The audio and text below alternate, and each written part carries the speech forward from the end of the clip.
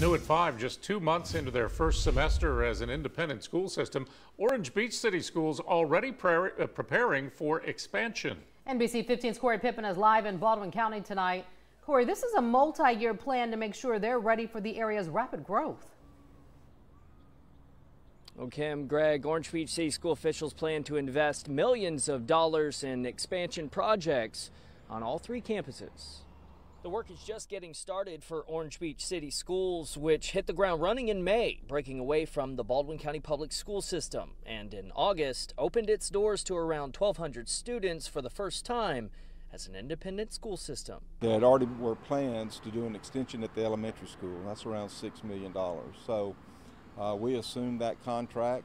That work is underway at the elementary school, so that's like phase 1. Robert Stewart, Orange Beach School Board President, says plans are in place for a multi-year, nearly $40 million expansion project, phase 2 of which will involve a school-owned facility currently housing city firefighters and will be available again once the new Canal Road Fire Station opens next year. We will go in and clear all the existing buildings that are there.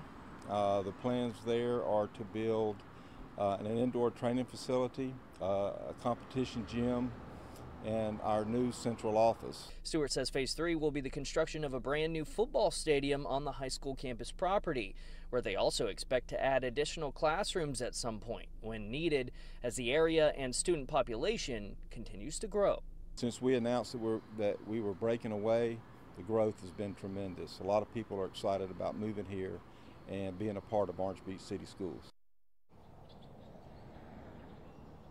Stewart says they have 6 buses right now, but will need to buy more. He expects that to happen by the end of the year or next year. The hope is to have all of these projects completed within the next 5 to 6 years. Reporting live in Baldwin County tonight, I'm Corey Pippen, NBC 15 News.